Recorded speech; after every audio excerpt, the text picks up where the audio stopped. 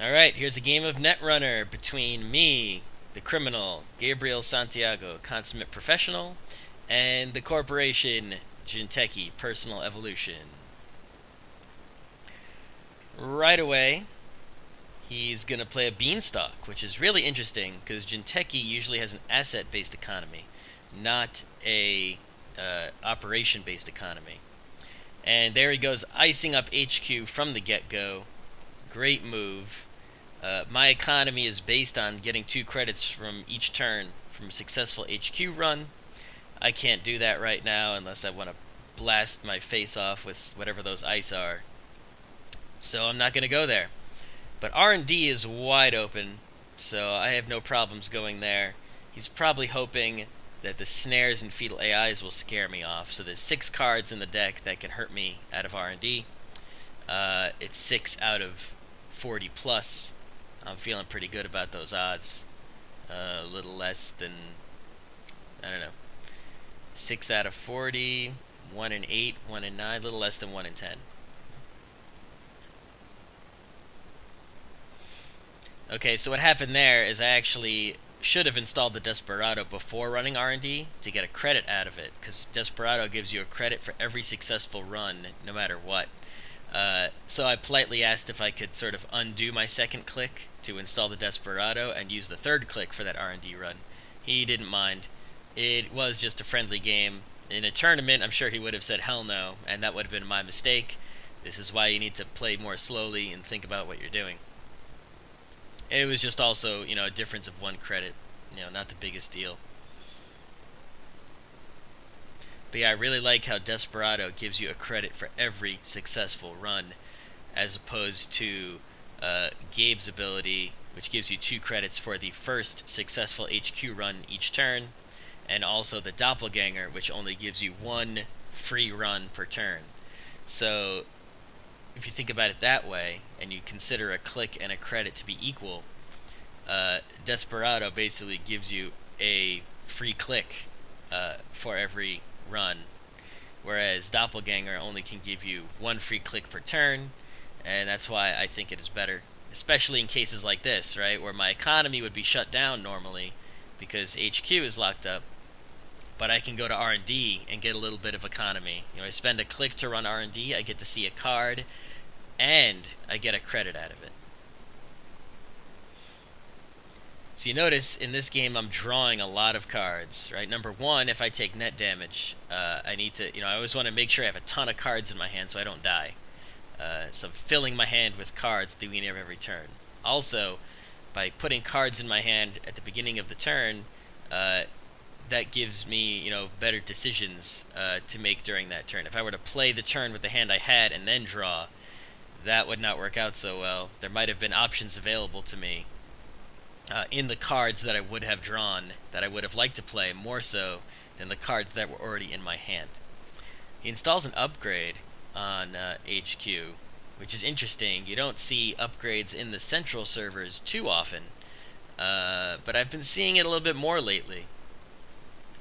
So I also have an event-based economy, some easy marks and sure gambles.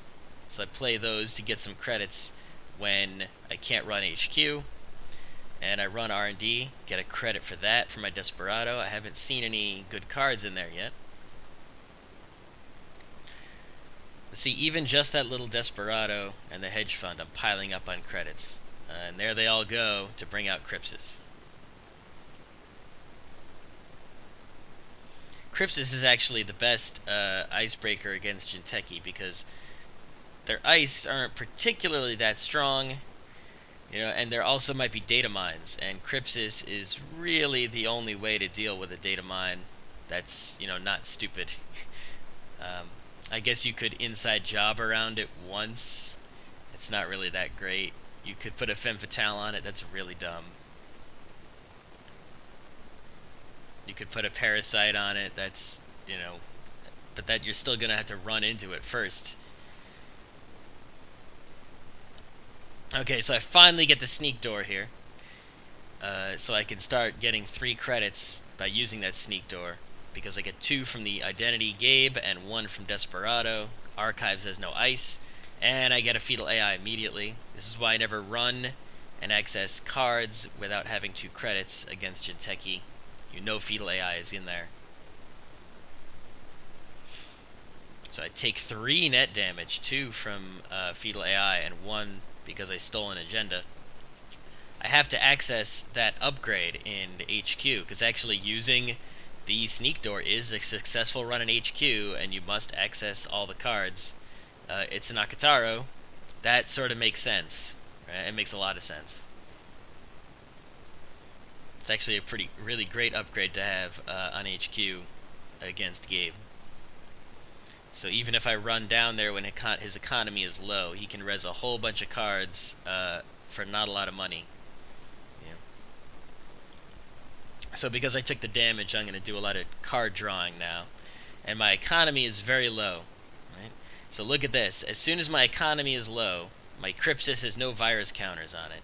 He installs a card in the remote server and ices it up.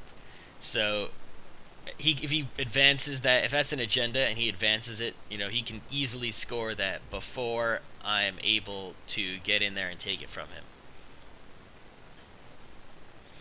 You know, for the corp, it's all about timing. When the runner's economy is low, put agendas on the table and start advancing them when they can't get in. Even if they have the cards to get in, if they don't have the money to get in. Right? And there you go, of course, he scores a Brain Trust, 1, 2, 3. Right? When I had no chance to steal it on the previous turn, I take a net damage. It's a Crescentis. I don't really need that against Jinteki. He's not going to have any big expensive ice that I would want to de-res. So I'm happy to lose that card as opposed to some others. Okay. Yeah, I'm pointing out how awesome it is that Desperado gives me a credit for every run, even on R&D. Every successful run. I use a sneak door again. I keep seeing that same neural EMP. He's probably got a hand full of them.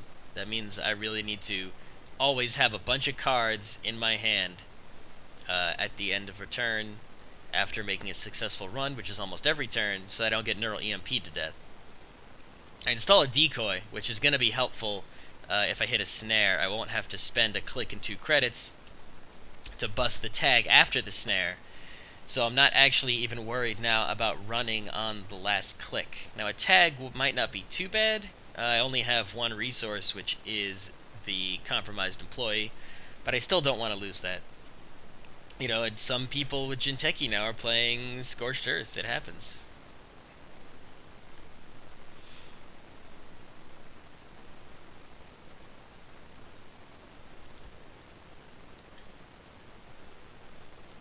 So you can see, thanks to Sneak Door, my economy is back up. And he's installed another card in that remote server. And I could probably afford to go in there, but I have to spend my clicks drawing cards back up. And I get a second compromised employee, which now, that actually makes a difference. Even though not a lot of ice is going to be rezzed, I'm going to get 2 clicks for every rezzed, 2 credits for every ice that's rezzed this entire game. I use my sneak door, and I get lucky. There's an Issei, 2 more points. And I lose a Desperado, which I don't need, because I already have one on the table. So, you know, when I eventually am going to run servers that have ice on them, I'm going to get a lot of money. He scores another Brain Trust, right, while I'm not running his remote server. I lose an emergency shutdown I don't need, again, because there's no reason to de-res cheap ice. I draw back up. At the beginning of my turn, I always draw back up. Make sure I have full health. It's like a healing potion. Run R&D, and I get lucky as a private security force. Now I'm at 6 points. Lose a Crypsis I don't need because I already have one on the table. But yeah, being at 6 points really, you know, gives you control of the game. I'm not worried about a fetal AI. I have the economy to pay for it. As long as I have more than 1 card in my hand when I hit it, I'll be okay. Any other agenda I see won't do its net damage to me because the game will, you know, I'll win the game by scoring it before the damage happens.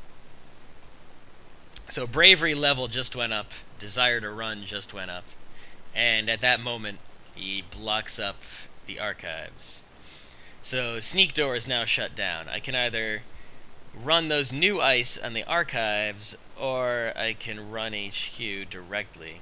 I'm still going to run R&D as long as it's open. I do get 1 credit from Desperado for that. And hey, you know, any card could be the winning card. There's only 5 agendas on the table. He's probably got all 2-point agendas. That's how Jinteki usually rolls. So there's probably 5 more in that deck. And I decide to use my Sneak Door. It's only 2 ice compared to 3. He reses a Data Mine, which is actually pretty great because I get 2 credits from my compromised employees. And I have Crypsis, which is perfect for Data Mine. And I really don't feel like taking a damage right now, so I do break the Data Mine, which means it stays on the table, which is very interesting. And then after is Hunter. Very interesting. You know, if he would have scored a personal security force, private security force, instead of me, the tag would be much more threatening. But I have 2 credits on the compromised employees I can use for traces. He does not boost the trace because its economy is low. So I only really pay 1 credit to break the Hunter. Because I made a successful HQ run with Sneak Door, I get 3. So actually I totally broke even on that run, maybe even profited. I still access HQ. And there's a snare. The first snare of the game is out, so I take my damage. But I use my decoy to bust the tag. So I don't have to waste a click and 2 credits to get rid of that tag. And my compromised employees are safe from destruction. And that was actually good to have the decoy, because that was my last click of the turn. If I hadn't had that decoy, running on the last click, getting tagged, I would not have had a click left to remove it. I would have been in slightly more trouble. That's why a lot of people don't run on the last click, but decoy allowed me to be brave in that regard. I keep pressuring R&D.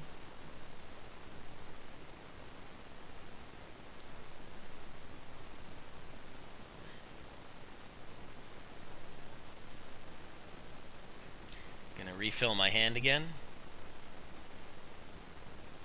and let him go.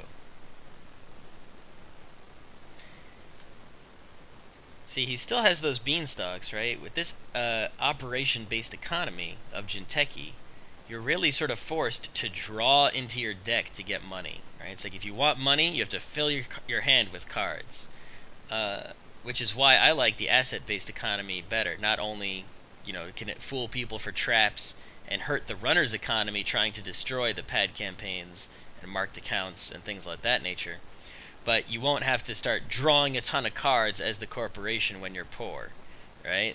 You think about it, you draw cards when you're poor, okay, so you have no money and you fill your hand with agendas. That's great. I think it works a lot better in Wayland, where you have money from other sources. So yeah, I hit the second snare of the game. I took my damage happily, right? I absorbed it quite nicely. I remove the tag manually, and then I draw my hand back full of cards so I don't get neural EMP'd into next Sunday.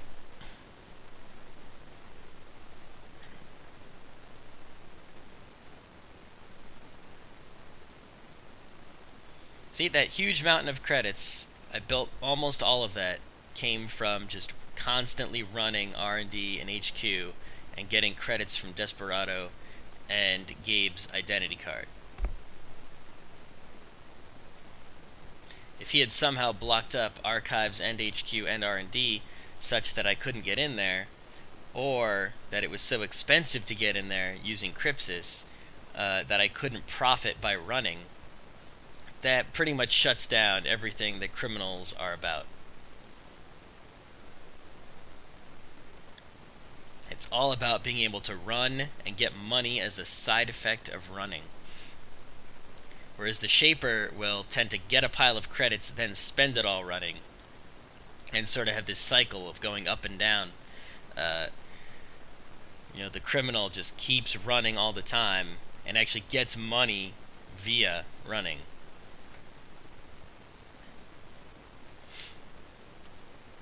Sometimes what can happen with criminal is they'll run a lot in the early game and build up a pile of money like this, and then in the late game they'll have to spend all that money as runs are no longer profitable due to the rezzed ice.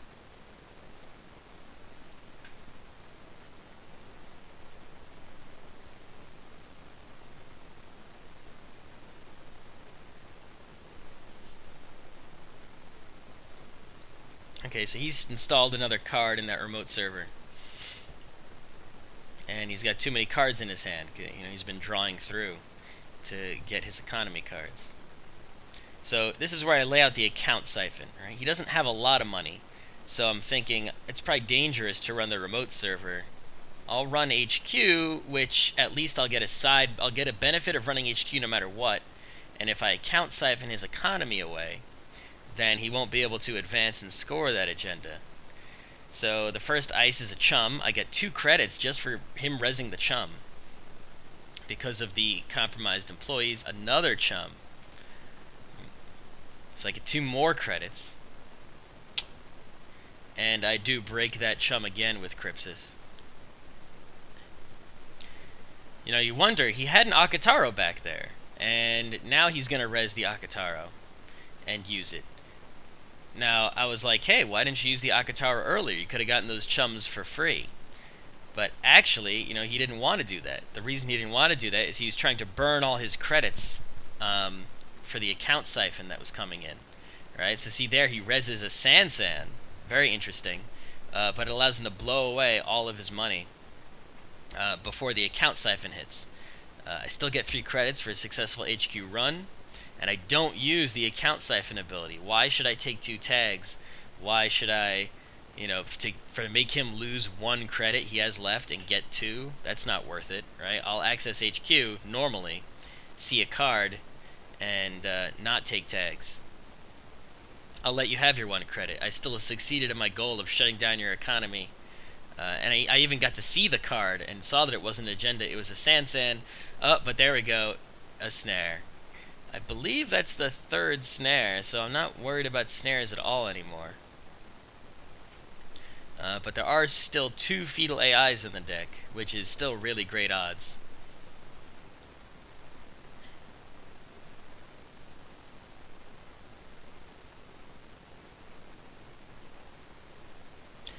So the thing is, actually, because I destroyed his economy, even though it didn't use the account siphon directly, his economy was destroyed. That snare didn't go off. You'll notice I didn't take any net damage. He only had 1 credit left. It cost 4 to set off the snare. See, he was really in a catch-22 situation. He knew he had the snare in his hand. He knew he needed 4 credits to set it off. If he would have tried to save 4 credits to set off the snare, I would have used the account siphon to get rid of his 4 credits and take 8. So you know, he was damned if he does, damned if he doesn't. But he could have taken credits to set the snare off another day. So he only had 1 credit left. I ran that server. He used it to res a chum. I got money for that. I was almost 100% positive the card behind it was Data Mine, because he had 0 credits left, and chum Data Mine's really popular. But he didn't. So I got in there. I destroyed that Sansan. The reason I destroyed the Sansan is so that he couldn't score a card like Nisei too quickly, or a card like Brain Trust out of hand.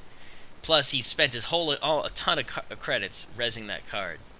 Right? So by destroying it, you know, that it's like, okay, he got something for his money, right? You know, I account siphon to destroy the economy, but he still got something for his money. So I take away that something, and that's a pretty severe blow.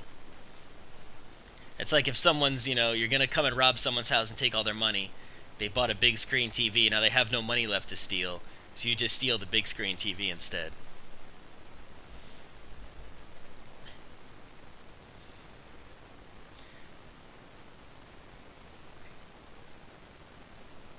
Right.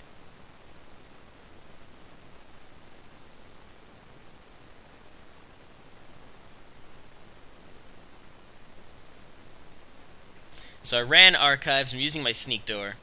I face planted into the data mine this time. I took care of the hunter's trace, which he didn't boost because he hardly had any money.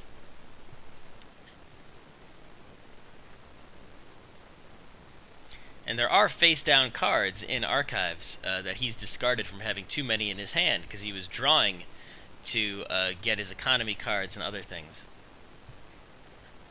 So I learned my lesson a long time ago. When there are face-down cards in archives, you gotta run, especially if you have 6. So there it is. There was indeed an agenda in the archives. I went in and took it. GG.